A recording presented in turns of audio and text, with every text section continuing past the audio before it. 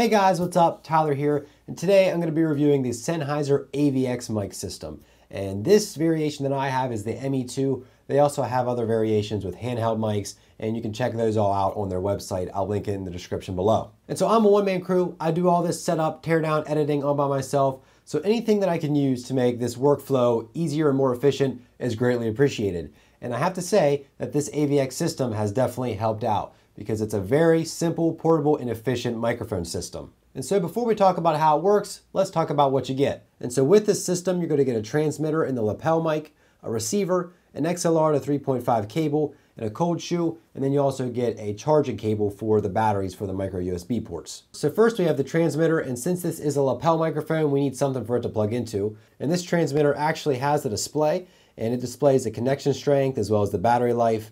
And then on top, you have a mute switch and then an indicator light, which shows whether or not you're paired with the receiver. And then on the side, we have a power button and a button to connect to the receiver. And once you make that initial connection, each time thereon after, it'll connect automatically. And then on the receiver side of things, you have similar buttons for power and syncing to the transmitter.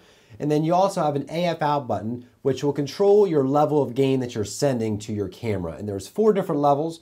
There is really no tight manual control. You just have level 1 through 4, and you can cycle through them by pressing the AF out button. And those 4 lights will indicate which level you're sending out. And those 4 lights also double as a battery indicator if you short press the power button. And the receiver also has a light that changes from red to green once it's successfully connected to the transmitter. Now both the transmitter and the receiver have built-in batteries. You can't just swap out like a 9-volt, which some people might not like.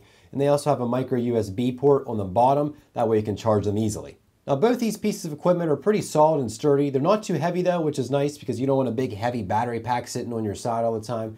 But they are light, they're sturdy, and they feel like they're really made well. Now the mic that comes with this system is pretty nice. I'm not a huge fan of lapel mics to begin with, but I actually really like this one because I can have it out of shot when I'm sitting here and it still picks up my voice just fine. And honestly, when I have it up here, closer to my mouth, I'm not losing a ton of quality and signal when I just have it just below the camera's eyesight. Now obviously, if I'm shooting a really wide shot, I'm going to have it up here because it's going to look stupid if you have it down around your stomach. But it's very versatile. It has a wide pickup range, and it just works very well. Overall, I think it's a really great mic system. It's portable, it's convenient, and it has great battery life. Like I said, you can't just swap out 9 volts or anything, and some people might not like that, but with a transmitter, you're getting at least 10 hours of battery life, which I think is just awesome. And for the 2 months that I've been using this to review, I've only charged the transmitter twice.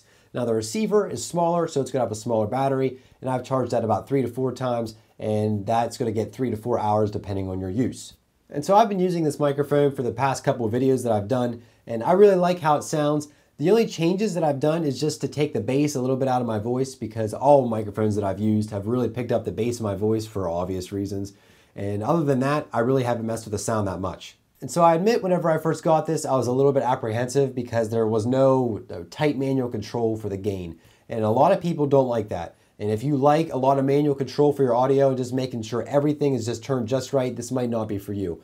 But after deciding what I wanted my gain levels to be on my receiver, I could then go adjust the camera settings and adjust the gain so it's not peaking on the camera.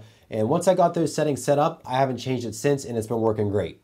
And another important factor is that you can use multiple AVX systems at a time in the same production area because they all connect on a different signal. That way none of your signals are going to mix and you're not going to have any interference.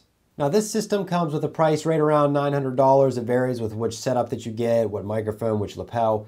And I understand that that's not for everybody. But if you want to invest in some good audio that's portable, that has great battery life, that sounds really good, and it's just very easy to use, this will definitely be a good choice. And I will link it down in the description below where you guys can check it out. And so that's going to do it for this video. Thanks to Sennheiser for sending this system out for review. And thank you to you guys for watching and for all of your support. If you like this video, hit that thumbs up button and subscribe for more videos from me. And if you've used any Sennheiser products or the AVX system, let me know what you think down in the comments section below.